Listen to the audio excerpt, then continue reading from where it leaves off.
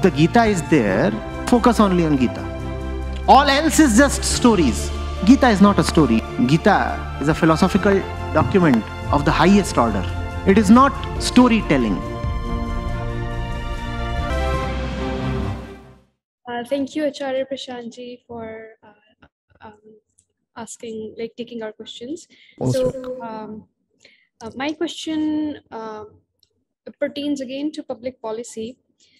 So, we are all unique in our own ways, and we have unique aspirations and needs. So, it's difficult to generalize and categorize us as a whole population into a few buckets of major characteristics. So public policy is a process of mutual collaboration between leaders and public. Both sides are important. Both sides inform each other and directs each other for the overall development. So considering this, how can each of us, every one of us, be inspired to develop our inner dimension and contribute to a better society, well-being and economy, and therefore better public policy for our country? Thank you. See, we are not unique. The uniquenesses, the differentiators are all mostly superficial. As you dig a little deeper, what you find is something very, very common. And the commonalities that you find are not very pretty. What guides us in this lifetime is just the will to somehow eat, live, sleep, procreate. That's the mother instinct.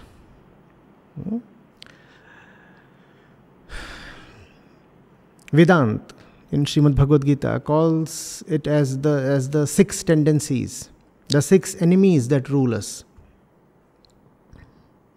So you have anger, you have fear, you have greed, you have lust, you have envy, and you have ignorance. So how exactly are we unique? One person is ignorant, the other 2 is ignorant. One is misled about his basic identity just as the other one is. It's just that in one's drunken state, one decides, or what not, there is no decision involved actually. One tumbles towards the left and the other one is rolling to the right. Now, would you say that these 2 opposite directions denote uniquenesses? No, they both have something much in common, which is that both are drunk and heavily drunk. That's the condition of mankind. We all are in a pail of ignorance. So, what ought to be the role of public policy here? Obviously, the first imperative is awakening. And we are not announcing a certain ideal here. We are not talking of the contents of the moral science class or syllabus of the human values course. We are talking of the most important thing in front of the individual as well as the planet today. The first imperative we are saying is awakening. Awakening to who we really are. If we do not realize that much of that which we call as our self, and therefore much of that which we call as our desires, are not our own at all, there is no hope. We are at a very peculiar point in the history of mankind. We are extremely close to devastation, rather total annihilation. We need to be shaken up. In fact, we need to be hit before we are bulldozed by the inevitable roll of time and the principle of results of action, karmphal. So that's the kind of public policy environment we need today. At every point, the individual needs to be reminded. All the stuff that pushes us deeper into our stupor needs to be checked, regulated, taxed. All the cultural elements and traditional values or social values or whatever that further reinforce our deluded identities must be stopped in their tracks before they do any further damage. That ought to be the role of public policy. You see, just as the general public, we are saying, is living in a haze of internal haze, so are the policymakers, because the policymakers come from the public. And hence the policy itself is very, very deluded, because it does not know what to achieve. You can have very sharp minds who do the numbers. You can have very diligent and efficient people who carry out the execution. But you require a sage, a knower, a saint to set the vision. Is the vision there? Do we first of all realize what ought to be the very purpose of public policy? Because you see, when you say policy, there is something that you want to achieve. And if there is something that you want to achieve, you must first of all know where you stand. I must know where I am before I decide where to go. Do we know who we are, where we stand, what our condition is like? Do we really know that? No. The answer is a clear no. Not the man on the street and not the man in the parliament. Nobody really knows. Those who knew are very few and far between, and they have been further marginalized by the kind of flag religion has drawn in these times. We have, as the adage goes, thrown away the baby with the bathwater. Along with organized religion, we have discarded the most life-giving thing that we can have, core spirituality. It's core spirituality that should sit at the top and the bottom of all public policy.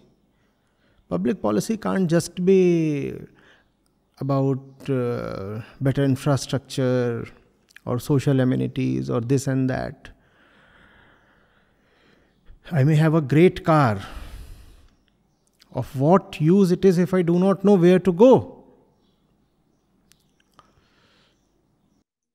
If it's okay, can I ask a follow-up question? Of course, most welcome.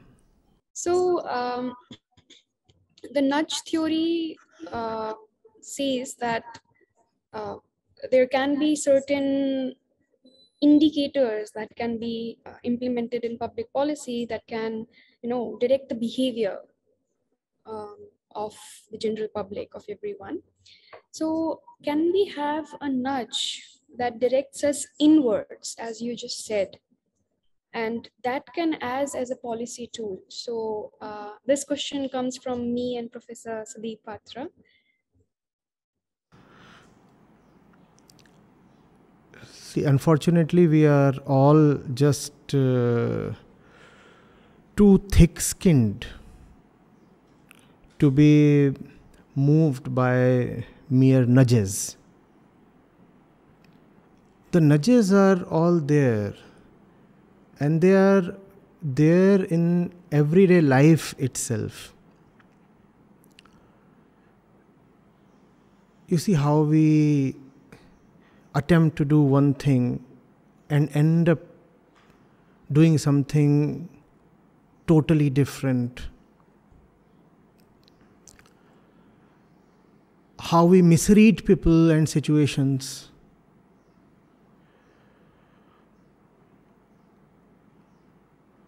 How we get into something hoping for one kind of result, and the result we obtain is just something else. Does that not happen?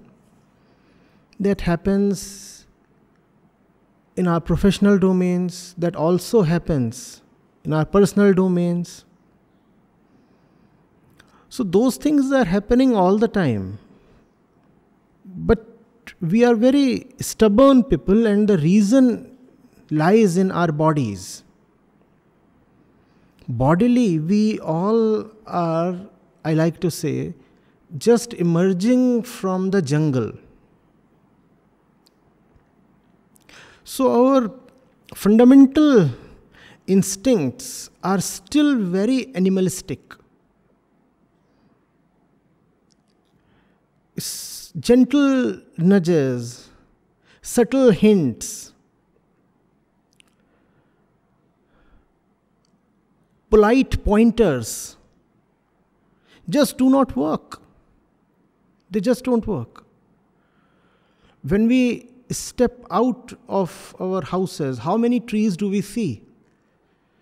Now, to a sensitive mind, this itself would be a very strong indicator. Not merely a strong indicator, that person might actually be shaken up.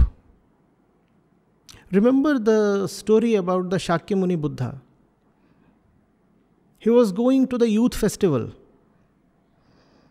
and all that he saw was a sick man, an old man, and a dead man. And these are everyday sights. Yet he was so sensitive that even these normal sights were enough to make him conclusively realize that there is something very, very wrong with the way we are living. And so he took an entirely different path. Now, do we take different paths? We get stuck in traffic jams every morning. Now, a person who intends to know what life is all about would have a complete revelation every morning. And if the revelation is even half complete, you do not require too many mornings like that. We return, and then we switch on the TV, and you know the kind of crap that's thrown at us from there.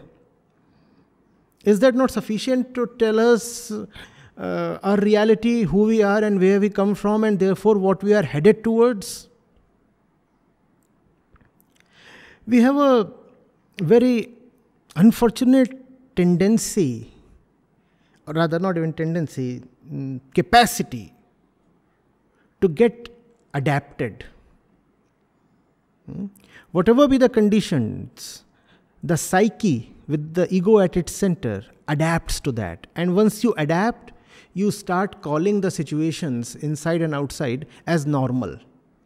You start thinking that this constant tension and unease within is normal, and you start thinking that all the atrocities you are witnessing outside of yourself, they too are normal. None of it is normal. All this is more than sufficient to communicate to us. It's all very loudly screaming at us that we are very much in the middle of a disaster. Yet we behave as if everything is normal. We attend weddings, we celebrate anniversaries,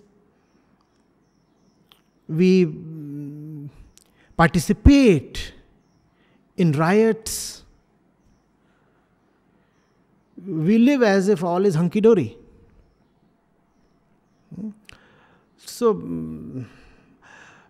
I'm not a student of public policy, so please excuse me if I do not really appreciate what that theory is about.